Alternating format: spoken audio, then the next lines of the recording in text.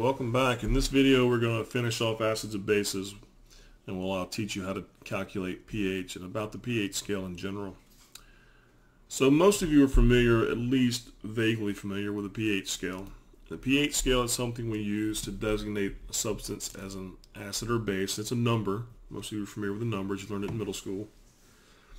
And right below the title of this slide you see the equation that we're going to use to calculate pH. You can see that H refers to the concentration of the hydrogen ions in solution. So this is mostly an Arrhenius definition of acids that we're going to use to calculate pH. Now we don't really know what pH stands for. The H part we do, that stands for the hydrogen, but the P is a little unknown. There's some people who think that it stands for power, as in a power function. That may make sense, but Arrhenius is the person who came up with it, and unfortunately he didn't document what he was thinking of when he did it, so we're not 100% sure. But at any rate, the pH scale is a logarithmic scale. Now what that means is it's based on powers of 10. On the pH scale, to go from a pH of 2 to 3, for example, means that your pH is 10 times different. Not just one pH unit, which is true, but that one pH unit means a factor of 10 in terms of strength of the acid, the molarity. So for example, a pH of 1 is a 0.1 molar hydrochloric acid. A pH of 2 would be a 0.01 molar hydrochloric acid. So that's a factor of 10 difference in the molarity. So as you probably know, the pH scale runs traditionally from 0 to 14. I want to go back to another slide here after this one to show you where the origin of some of these numbers come from. But 0 to 14 is what most students learn is the range of the pH scale. It's not actually true. That actually only goes from molarity of 1 as the minimum. So if you go to a molarity of 10 for hydrochloric acid, you can actually get -1. So realistically, the pH scale for acids really goes down to about -2, and -2 is the more mathematical limit, bottom limit of the pH scale. But most of the time in high school, your acids are 1 molar or less, so 0. Now you probably know that 7 is a neutral pH. So what that means is you have equal amounts of acid and base in your solution. In other words, hydrogen ion and hydroxide ions have equal molarity. On the scale between 0 and 7, that's your acid area, and then greater than 7, between 7 and 14, is your basic area. Now there does exist this thing called the pOH scale, and that is for bases. So instead of measuring hydrogen molarity, you measure the hydroxide molarity.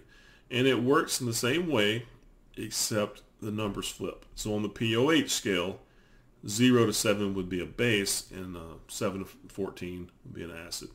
Now we don't really need that very much. I mean, if you can find a pH, you can get to pOH super easily. In fact, I'll show you how easy it is in a moment.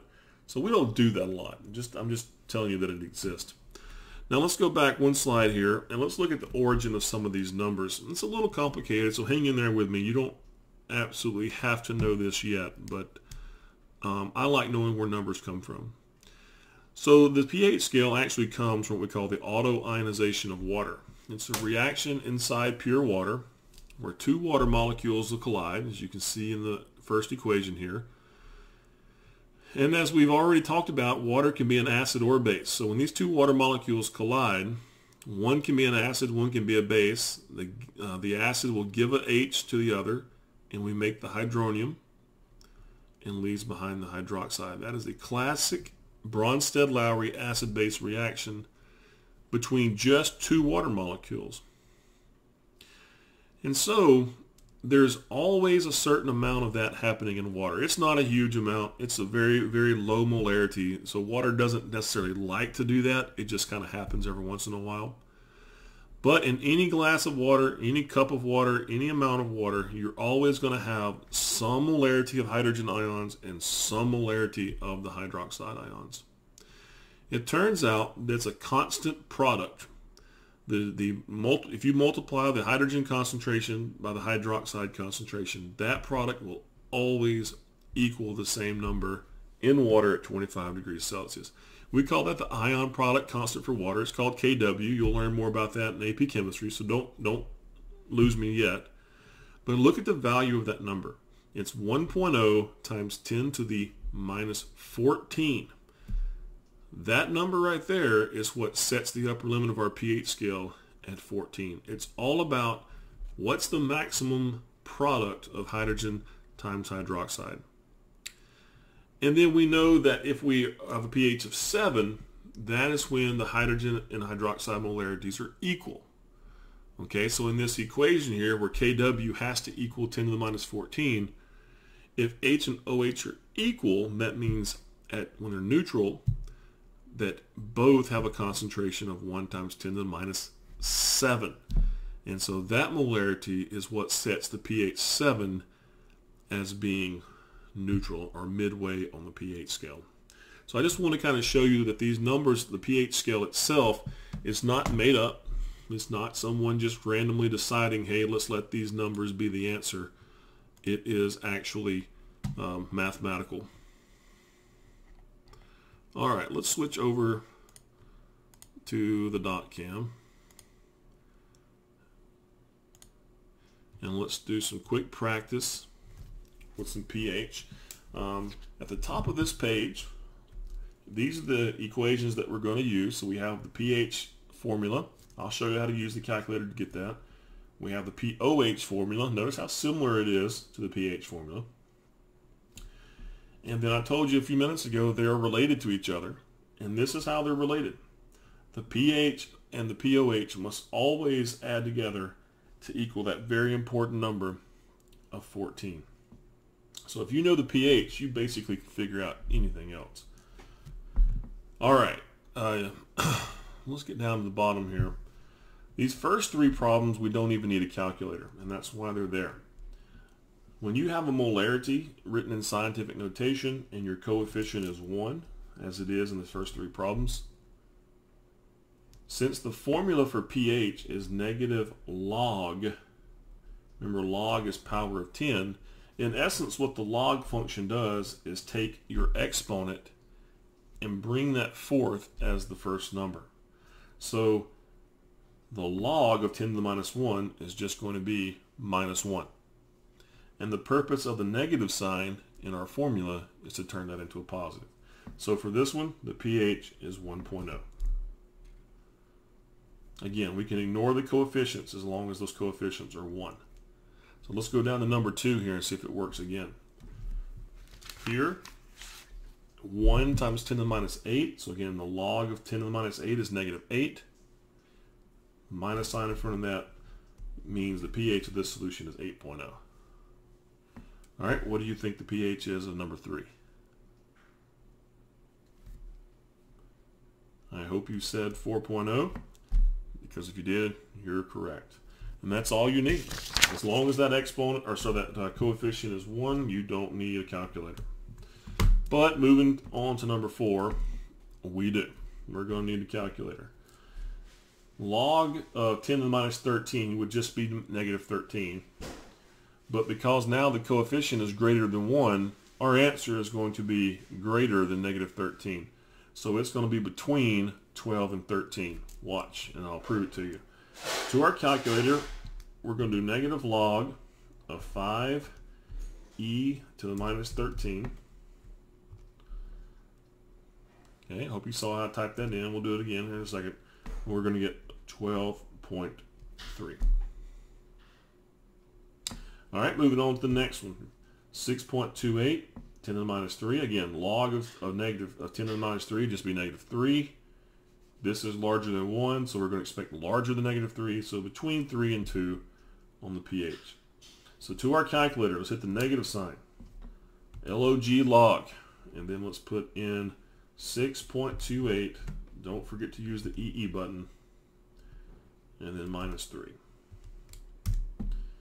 And as I predicted, 2.2. And actually I need 3 sig figs, so 2.202. But wait, why did I use so many decimals? That looks like 4 sig figs. It's not, because when pH we do sig figs differently. This 2, this first number here, came from the exponent. And this amount right here is your placeholders in scientific notation, so that is not significant. The 3 sig figs are expressed in pH after the decimal, always. All right, hit pause if you want to. Work number 6, and see if you can get the right answer. All right, let's see how you did. 9.115 is what I was able to calculate. All right, on the back, or the next page, we're going to work a few of these. I'm going to actually skip number 7 for the time being. We're going to do the pH and the pOH for 7 through 10. Starting with number 8, let's find, we're given hydrogen, so let's find pH. pH equals negative log of our hydrogen molarity. So let's go to the calculator. Negative log 2.1 e to the minus 2. Hit enter. And our pH is 3 sig figs here, 6, 7, 8. All right. So now pOH is possible, because remember pH and pOH have to add up to equal 14. So if that's the case here, pOH equals 14 minus 1.678. If I can add right, which is questionable, 12.322. That's the pOH. All right, let's do the same thing for number 9 here. This time we're given hydroxide, so we have to find pOH first. So I'm not going to set it up, so I'm going to go right to the calculator. Negative log of 5e to the minus 9. So that's going to give us an 8.30 for the pOH. And now we know how to find pH from that. It's just going to be 14 minus 8.30, which is 5.7. That is the pH. Easy peasy, right?